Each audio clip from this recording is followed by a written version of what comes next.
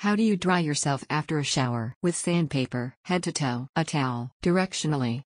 I go east to west on weekdays, west to east on weekends. Towel. I use the cat to dry my back. Flour. I shake like a dog until I'm dry. Step 1 Plug and dry anytime USB device. Step 2 Update drivers. Step 3 Initiate the drying program. Spin cycle 800. Step 4 Stop reading this and buy a towel. First the genitalia, then the face. Dangle my legs out the bathroom window for half an hour. Then dangle my head out the window for another half hour. I use one towel to dry my arms and legs, and then I wrap my hair in it, and then wrap myself in another towel. I use 2 towels.